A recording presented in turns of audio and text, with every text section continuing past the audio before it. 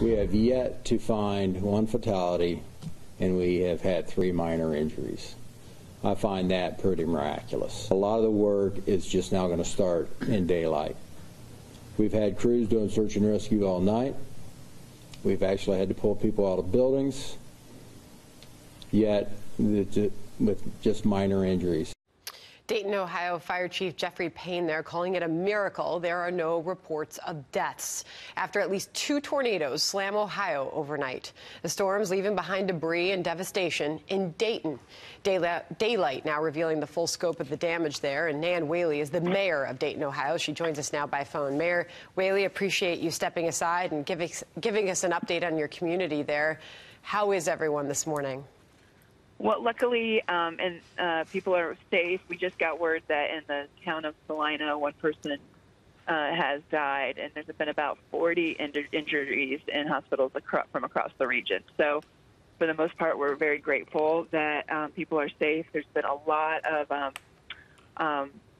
just complete devastation in different areas, and I've been out traveling with our chief of police and some folks from the police department to assess damage and talk to our residents.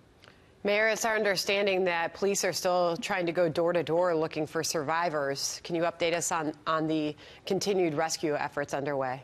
Yeah. The fire department and Ohio Task Force 1 are in, and we're doing search and rescue throughout the region. But to date, in Dayton, we've seen no fatalities. I mean, that is a miracle, as you heard the fire chief there say. When we look at the pictures on our screen right now, Mayor, of just complete destruction of Dayton, it's hard to believe, but what a miracle that is. There's a long road ahead, obviously, and not out of the woods yet. What does that path look like for Dayton, Ohio?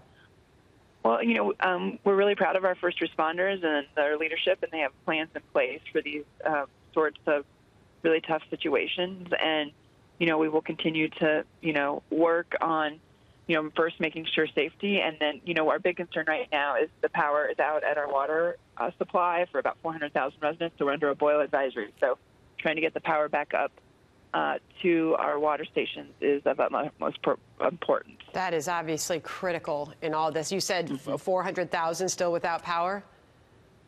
No, 40,000 without power, but we're under a boil advisory for 400,000. Gotcha, in Dayton. Okay. As far as the community there, Mayor, we heard you at the top of our show, sound of you talking about a community that is so strong and that will ultimately pull together. That's what it's going to take. Yeah, I mean, I've always been amazed by the resiliency of Daytonians and how they come together. And, we just witnessed, from churches opening up as shelters to, regular citizens giving, sheriff deputies water, to people helping pull each other's cars out. It's been amazing today to witness. Well, you sound strong, Mayor, and they're certainly going to need your leadership. And please continue to update us on the continued rescue efforts that are underway there. Mayor Whaley, we know you're busy this morning, and we appreciate your time. Thank you. Thank you. Thank you. Have a good evening. Day.